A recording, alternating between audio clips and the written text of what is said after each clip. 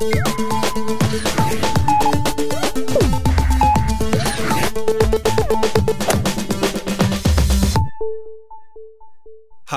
I'm Kenny Joya.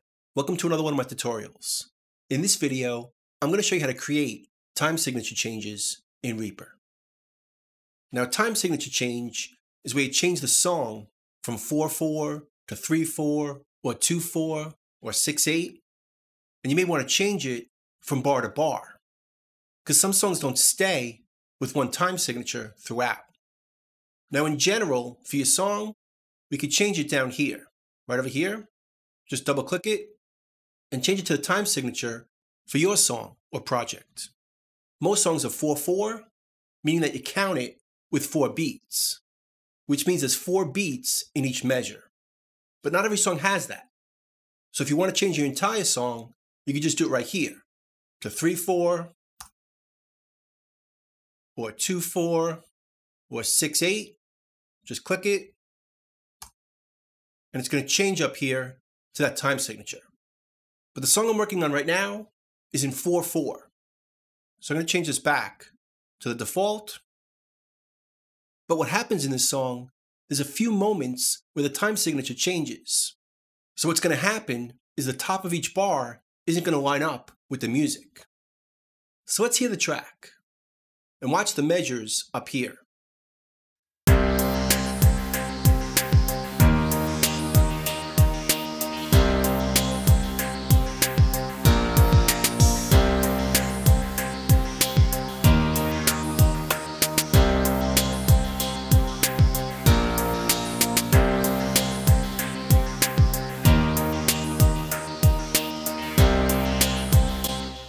Notice that a few of the measures aren't 4/4.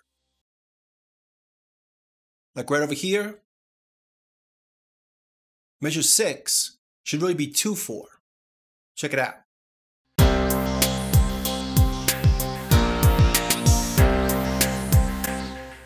So right over here, at bar 6, beat 3, that should really be measure 7. So to add in that change, just go to bar 6, click on it. I'm going to turn on snapping so that when I click over here, it's right in the measure. Then we can right click it and choose this right here. Insert tempo, time signature marker. And if we choose that, we can change the tempo at this point. But we don't want to do that. So we'll leave this alone. Here's our position, and we'll go down here. Start new measure, time signature, where we can change the time signature at that position. So right now it's 4/4. Let's change it to 2/4. And now this next section starts right at measure 7. Let's go back to here.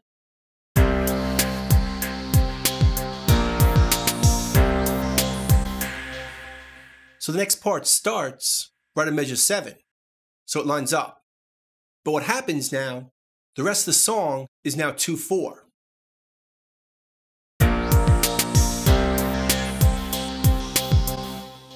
We don't want that. We want to go back to 4/4. So at bar 7, we'll right click and insert a time signature marker right there. And we'll go back to 4/4.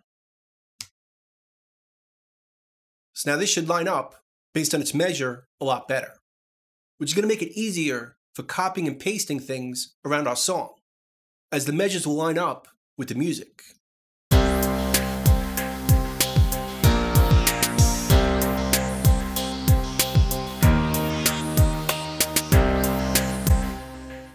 Now right over here is a 3/4 measure.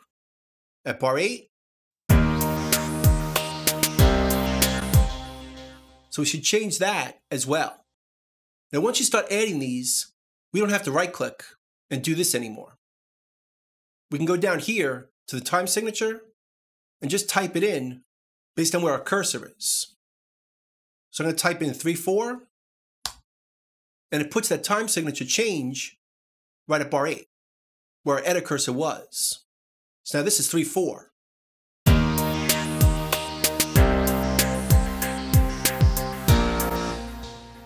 But again, at bar 9, we want to go back to 4/4. which we can go down here again and type it in, 4-4, and it goes back to 4-4 at bar 9.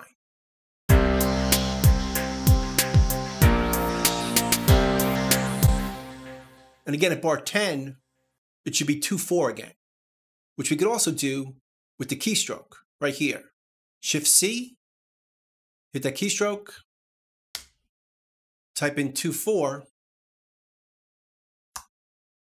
and then at bar 11, it should be 4-4 again.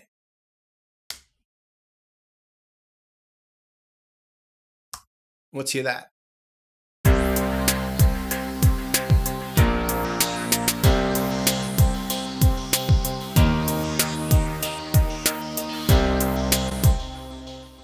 And now all our changes line up to the measure. So let's review it to make sure everything lines up. Starting from the beginning, and notice how the changes happen at the top of each measure, where they should.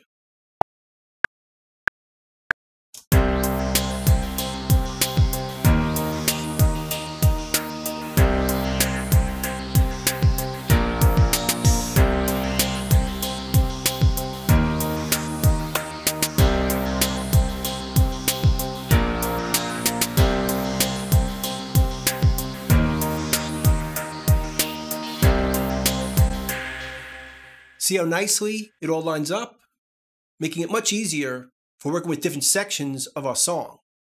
If we want to copy things from later in the song to earlier, or vice versa, we can place them on the right bar, as our measures now line up with our music. So that's pretty much it. That's creating time signature changes in Reaper. I hope you learned something, I hope you can use it, and I'll see you next time. Thanks.